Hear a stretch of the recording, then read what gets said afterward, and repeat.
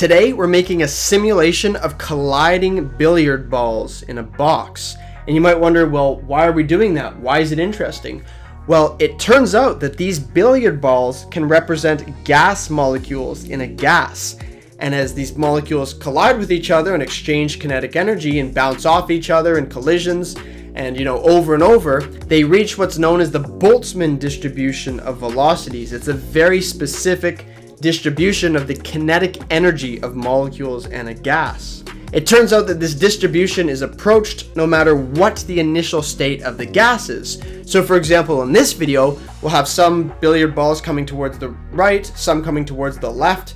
They'll hit each other, they'll collide, they'll bounce off the walls of the box, they'll bounce into each other over and over. And as time progresses, the distribution of velocities will slowly approach that Boltzmann distribution. Anyways, as always, like, subscribe, join the Discord server as well. There's a link down in the description below, and enjoy the video. You've heard of air before. You probably breathe it in all the time. You ever thought what it is? Yeah. Sit down, we gonna simulate the air. Just a bunch of billiard balls, looking so fair. That's what Boltzmann said, but now he's dead. Rocking that thick beard, he got that flow on his head. If he was still kicking, then he would see my rhymes are so crazy, feel like entropy. 2D gas in a box, I'm feeling fast like an ox. So let's finish this up, cause I'm a jack in the box. Besides from normal NumPy and Matplotlib, we'll be using this thing called combinations from the itertools package, and it's a really powerful function, and it's going to come in handy in this video. So let's think about what we have. We have a box of particles, and particles are going to be moving around and bumping into each other and hitting off the walls, hitting each other, exchanging energy, etc. So the first thing, of course, the simplest thing is we'll define the number of particles, and we're going to start with an initial random position of these particles. Before they start moving around and everything, where do they start? So I'll say we'll have about 400 particles. And the way it's going to work is that each particle is going to have a random X position and a random Y position. So if I just take this code on its own here, and if I import my packages, and I look at R, you can see that R, the shape of this array, is 2 by 400. So there's 400 particles and they each have an X and a Y position. And so that's sort of, I create them randomly. They're just random uniform between 0 and 1. So the box is 0 to 1 in X and 0 to 1 in Y. And I'm going to color the particles just to make it a little bit interesting. So R0 is the X position. So these indices are the indices of the particles that start to the right. So if X is greater than 0.5, then the particle starts to the right. So throughout the video, by the way, R0 I'm going to refer to. R0 is the X component because, like I said, if I look at R, there's going to be an X component here and then a Y component here. So if I type R0, this is going to show up a lot. This just refers to the X position. And of course, if I, create a histogram of these, you can see sort of where they are in X. So all the X positions of the initial starting. And I can scatter plot the initial positions if I do X and then Y. This is sort of the initial starting state of my system. So R0 is always X, R1 is always Y. It's something to remember for this video. So whenever X is greater than 0.5, they're starting to the right, and when X is less than 0.5, they're starting to the left. And this will just give me the indices of these positions. It's going to be a Boolean array. So whenever it's true, it means that that particle at that position started to the right, and then of course the other way is to the left. And so then when I create my animation, all the red ones are going to start moving one way, the blue the other way, and then you'll see all the red and blue sort of intermingle with each other once that starts. The other thing I'm going to do that is a little non-intuitive now, but you'll see why it comes in handy later, is I'm going to give an ID to each particle. So there's going to be particle 0, 1, 2, 3, 4. They're all going to be ordered. And this will come in handy when I start doing combinations and combinatorics, which we need later in the video. So these IDs is just an array of 0 up to 400. There's 400 different particles. They're all doing their thing, so we give them a separate ID. And again, here I plot the initial configuration of particles. So unlike what I did above, I'm plotting only the ones that start to the right, and I'm coloring them as red. And then I'm plotting only the ones that start to the left, like this, and I'm plotting those as blue. And you can see that I have something that looks like this. And now what we're going to do is we're going to send all the red particles moving towards the left, all the blue moving the other way, and they're going to sort of smash into each other and then all intermingle. So this coloring scheme is just something sort of fancy. And actually I did this problem in a course I was TAing for, and they use this coloring scheme too. And I think it just makes it look a little nicer and gives a little bit more artistic stuff to the problem, whatever that means. What do I know about art? And so we can obtain the initial velocities. So what I want to do is all the particles starting on the right-hand side, all the red ones, they're moving to the left. They're going to be moving at 500 meters per second. So this is a meter, and this is a meter. The reason I chose that is because 500 meters per second is the speed of actual particles in a gas, you know, like the room I'm in at a normal temperature. So this is like about the speed of particles, according to Google, of course. I just Googled that and it came up, so don't quote me on that, but I'm pretty sure it's the case. And so I create the initial velocities like I did the R's. So I start by just making it all equal to 0. And if I look at V, it's going to be the same shape as R. There's going to be all the X velocities and Y velocities. And so V0 always refers to the X velocity, and V1 always refers to the Y velocity. So important to remember, R0 is X, R1 is Y, V0 is X, V1 is Y. It's a two-dimensional problem. So 0 and 1 refer to those coordinates. And then all the particles that are starting to the right, I have these indices that, you know, I conveniently defined. The red particles are moving to the left at, well, they're moving at minus 500 meters per second, so they're going, you know, one way towards the blue, and then the blues are also going towards the red. And now if I look at my V, it's modified, so some of them are moving one way, some of them are moving the other, depending on where they initially started. So of course, the big part of the simulation, now that we have it set up, is we need to determine when the particles collide and what their final velocities are going to be. So there's two parts to this, and I'll start with the first. So the first part is that we always need to be keeping track of the distance between all pairs of particles, because if a distance between one pair is short enough, we say that it collides and then they rebound with different velocities. And of course, if you have a sphere, if you have two spheres, right, and they're colliding, as soon as the distance between their centers is less than 2 times their radius, if it hits 2 times the radius, the center points, then the spheres are touching and then they rebound off each other. So we want to keep track of all the distances between all the pairs. And as soon as two particles, their distances are less than or equal to 2r, we need to give them their final velocities. And so in order to keep track of the distances of all pairs, we need to ID them properly. We need to have special IDs for the distances of all pairs. So if there's n particles, by the way, this is combinatorics, then there are n times n minus 1 over 2 pairs. And so we need to get pairs of particle IDs, and you'll see in like 5 minutes why this is really important. So that's when I use this combinations thing. So if I just type in combinations of all the IDs, so remember IDs is just 0 to 400. And now I'm going to have a list of like 0, 1, 0, 2, 0, 3. It's like keeping track of all the pairs. But if I just do this, it's not really anything. And I have to convert it to a list. And then it will actually give me a list of all the pairs of IDs like this. So of course 0, 1, that's the distance between particle 0 and particle 1. Or at least we're going to ID it that way. 0, 2, 0, 3, 0, 4.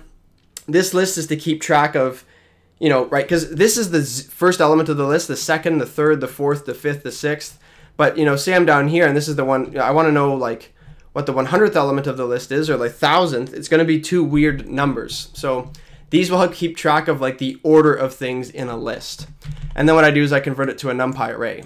And so if I look at it like this, it's just all the way up to 398, 399. And so there's going to be n minus 1 over 2. So whatever 400 times 399 is divided by 2, that's how many pairs we're going to have. And we obtain the distances between particles in a really similar fashion, right? So rather than dealing with the actual IDs, I do the same thing as above, but I'm going to give it the x positions. R0 is the x positions. So now I'm keeping track of all the pairs of x positions, right? So if I run this just like I ran above, this is, you know, the x position of various particles. And if I want to know what particle it is, then I look at the ID pairs array. So it helps keep track of which ones I'm actually talking about. So for example, if I'm looking at this value and it gives one x position and another x position, if I want to know what particles it's referring to, I look up here and I say, oh, it's 0 and 3. So it's the particle, whatever, index 0 and the particle at index 3. So I get my x pairs. And if I want to get the distance between things, I need to take delta x squared plus delta y squared. So I just need to take delta between these two elements, the difference between these elements, right? And so that's really easy. Now that I have x pairs, I just take np.diff of these pairs, and so it takes a difference, and I'm taking it along the first axis, which means it's taking the difference of these elements, and the length of the array is going to be however long this is, like down that axis. So it takes the difference along axis number 1. Once we do that, then we have dx of all the pairs. So I can do this, and so you see that I have delta x between all different pairs of particles. And again, if I'm looking at, like, say, the last value in the array, I know that delta x for something is 0.4129. The question is, what pair is that? Well, then I go to my ID pairs, and I say, oh, that's particle 398 and particle 399. That's the distance in x, delta x between those two pairs. And the total distance, so dij, and this is where the underscore ij, it really sort of becomes illuminated what that means. I can find this value, dij, which is just a scalar number, like 0.4129, and ij, the subscript here, refers to 398 as I and 399 is j. So those are the labels of those particles of delta x. And the total distance is just delta xij squared plus delta yij squared. So of course this value, delta xij, that's delta xij, refers to 398, 399. And there's 400 particles, but there's 400 times 399 divided by 2, which is a large number of pairs. So there's a lot of dij values. And so I get all my x pairs, my y pairs. I can use that to get dx and dy like I did above with dx. And then d is just the square root of dx pairs squared plus dy pairs squared, right? Like this is just an array of numbers. So I take this squared plus the y values squared, and I get all my distances squared. And this is the array that I'm really interested in, because each time I iterate or each time I go through the simulation, I want to check all these values. And if there's a pair, right? Suppose I'm talking about 398, 399, and this value here is smaller than 2 times the radius. I want to make a check for all these values in this array and say, well, if it's less than 2 times the radius of these spheres, then I look at the pair here, and then I modify the velocities of that pair. So that's really why these IDs come in handy here. Because with this pair array, I can have all my distances, right? There's 400 particles. There's going to be 400 times 399 divided by 2. This is a long array. If I look at the size of this array, 79,800, right? So there's a lot of different pairs for 400 particles. And if these values are small enough, the ones that are small enough, then I go to the IDs and I modify the velocities of those IDs. So then the question is, when the two spheres collide, what are the final velocities of that collision, right? That's something we need to think about. So we'll check, we'll iterate, we'll move the particles slowly. We check to make sure they're not touching. If 2 of them are in that, distance within each other, we need to change their velocities. And so the distance of any of the particles, if it's less than 2r, where r is the radius, then a collision occurs. And so you have to wonder, what is the final velocity of that collision? Well, it turns out that if you assume they're elastic, which is true of a gas, right? If the collisions weren't elastic in a gas, it would be getting colder and colder and colder. So generally in a gas, you have elastic collisions, which means conservation of energy holds. So you assume conservation of energy, momentum, and angular momentum. And you can show that if you have 2 particles colliding, the new velocity of the first one is its initial velocity minus this product. This is just a dot product between the difference of the velocities, difference of positions, a factor here, and then the difference of the positions. And the same thing with the second particle. So that'll tell me, 2 spheres are coming like this. They bounce off each other and they kind of go like this. I can look at this equation and that will tell me exactly what direction they're going to be going in. And of course, the direction they go in, R1 minus R2, is the vector connecting the centers of the sphere. So this vector, when 2 spheres touch, they're always rebounding like opposite of the way that the circles touch. So if they come on an angle like this, right, the vector going between their centers points like this way, and then they rebound like that. So that's something interesting you can sort of read into that equation. And we can just use this to modify. So we have all the IDs of the pairs, we check which ones are less than a certain distance, and then we modify their velocities like this. And so that's pretty easy. So say the radius is 0.06, and I come up with these IDs pair collide. So these are all the pairs of IDs, which are those lists of like 0, 1, 0, 2, all the way to 398, 399. And I want to find it, so let's recall what these arrays are. So I have D pairs. And the size of this array, this is all the different pairs that I have, right? So 79,800. And I want to look where these values are less than 2 times the radius. And I said the radius was 0.06. So if I look at this and I just say, well, let's find all the values here where it's less. I haven't defined radius. I'll run that cell in a second, but it'll give me an array of falses and trues. And so there are going to be certain locations where this holds. And at those locations, I want to get the IDs of those pairs where that is holding. So I can run this cell, and I look at all the pairs that collide. And so these are all the different pairs of particles that are going to be colliding in this case. And so actually to start, I have 400 particles. I'm going to rerun everything just with 10 particles, because this is going to or 16, because this is going to come in handy for when we do our first simulation. So let's make sure that we get 16 here. I'm going to rerun everything, and I have all my distances, so that's much shorter now. And so when I start the simulation and they're first moving, there are 5 pairs of these spheres, right, at the first time step that are touching. So 0 and 2, those 2 are colliding, right, off the bat. 2 and 15, 3 and 6, 4 and 7, 5 and 9. You'll see that I have 5 and 9 and not 9 and 5. It's not repeated. And that's one of the really nice things about the iter tools packages, that it'll give these things without sort of the flipped repeat. And so then what I need to do is all these particles that are colliding, I need to change their velocities using these equations here. So first, let's actually get the velocities and positions of all these, IDs. So it's a little bit confusing here, but I'll show you sort of what I'm doing. So the left column is going to be, we're going to call all these particles V1, and we're going to do this all at once because it's easier. So there's going to be a lot of different values. There's going to be like 5 different V1s, and there's going to be 5 different V2s. Those are all these particles. And we'll do array operations to make everything really fast. So 0, 2, 3, 4, and 5, these are all the ones we're going to call V1. And 2, 15, 6, 7, 9, these are all the ones we're going to call V2. So I can get my ID pairs collide, this array. And if I index it like this, I just get 0, 2, 3, 4, and 5. So semicolon and then 0. That's just a way that you index NumPy arrays. And I want to get the velocities at these values. So for that, remember my velocities looks like this. So there's going to be 16 x values and 16 y values. And I can index that by saying, well, I'm going to index over, the first axis. And then I only want, 0. So that'll be these 2 values. 2, that'll be these 2 values. 4, and then 5. So I plug this in, indexing using this array. And I get all my x positions and all my y positions. So of course, V1, right, which is just, 2 things. This is the first thing we're going to call V1. There's another V1 that's going to look like this. Another V1 that's going to look like this. Remember, because x and y velocity. So we have them all going on at once, right? And then we do the same thing for the right-hand column as well. So how I did this, and I get my V1s like that, my V2s, my R1s, and my R2s. So I have 5 different V1s, 5 different V2s, 5 different R1s, 5 different R2s. And you might wonder, why am I doing them all at once? Well, it's more efficient to do that in Python for one. And this equation here looks a little bit weird when I do this in NumPy. And I think this is the most confusing part of the video, especially if you're just watching and you haven't done stuff like this before.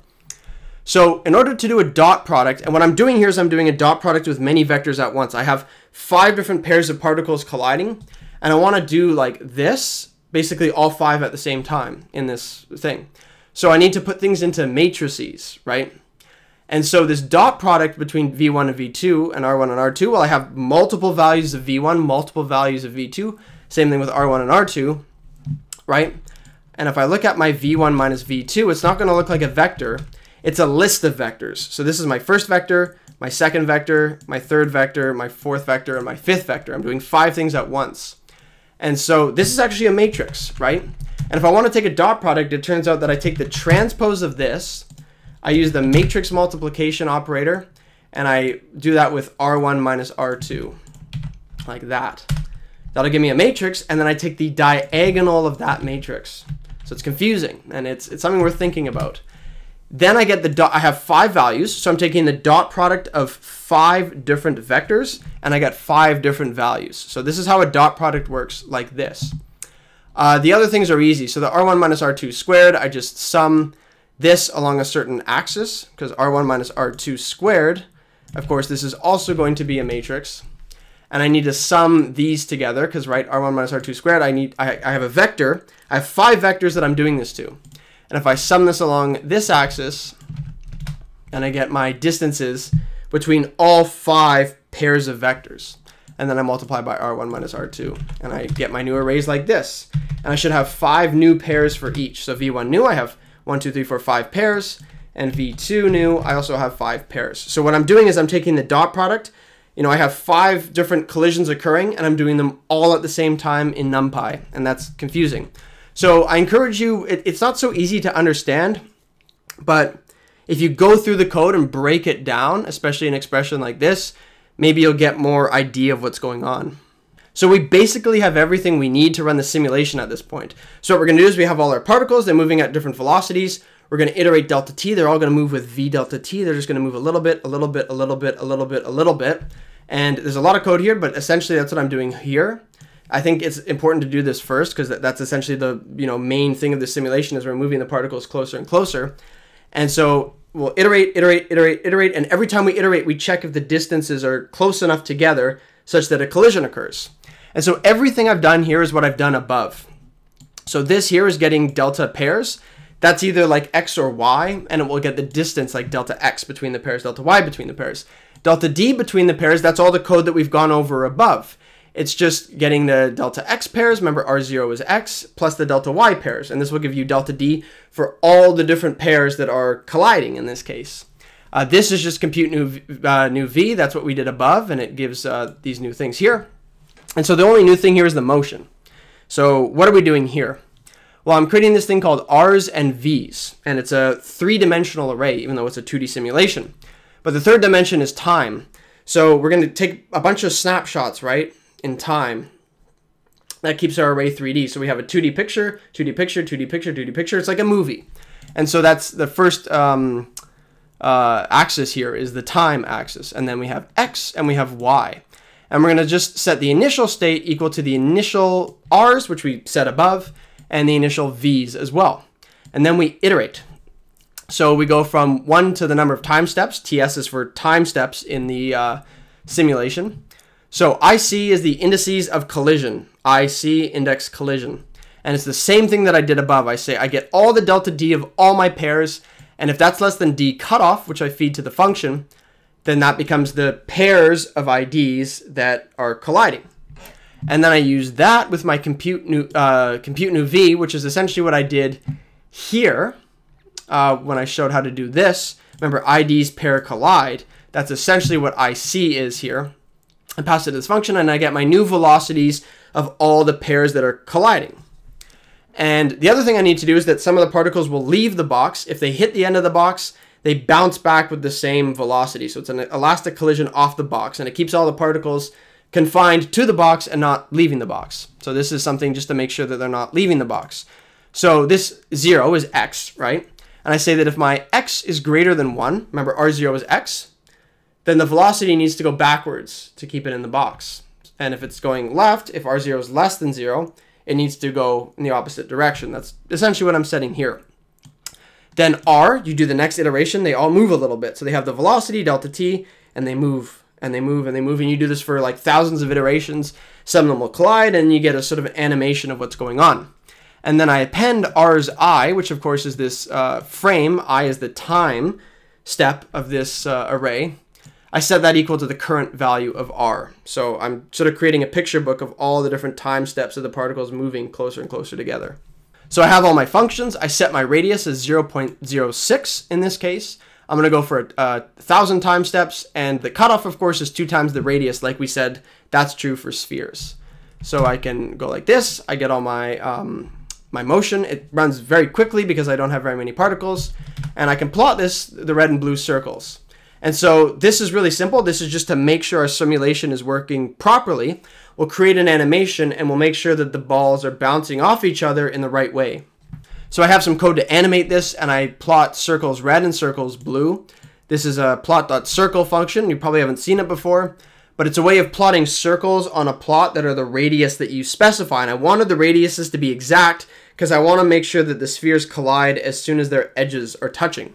So that's why I have this here, and then I add them to the plot. I'm making sure to make some of them red and some of them blue, and that's based on this IXR and IXL, which I defined way back at the beginning of the video. And so I can save this animation. So as you can see, the animation worked pretty well. The circles are bouncing off each other, and as soon as they reach the edge, they're bouncing back. So this gives us confirmation that whatever is working good.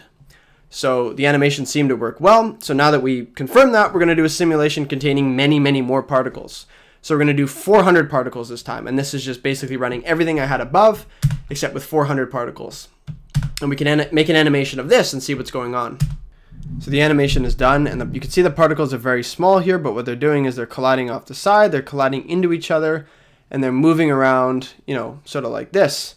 And so initially, although they started on different sides, they're now colliding with each other in the box. You can see the red and the blues hitting into each other, and then they start sort of intermingling with each other. What we're interested in is, over time, what does the distribution of velocities of these particles look like? So I want to look at the final velocity distribution. When we're done the simulation and the particles are sort of reached their equilibrium state, what does the distribution of velocities look like? So at the very end, we'll take the last time step, we'll look at the distribution of velocities, and we're going to compare it to Maxwell-Boltzmann, the distribution they have for particles in a gas in 2 dimensions.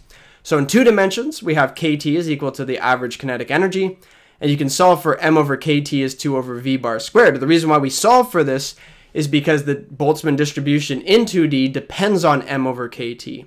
So if I plug in 2 over v bar squared into this formula here, I have everything I need. I know what v bar squared is because I have my initial velocities, and the average kinetic energy isn't going to change in this system because everything's elastic. So v bar squared, the average, which of course it's related to the average kinetic energy, it's proportional directly to it.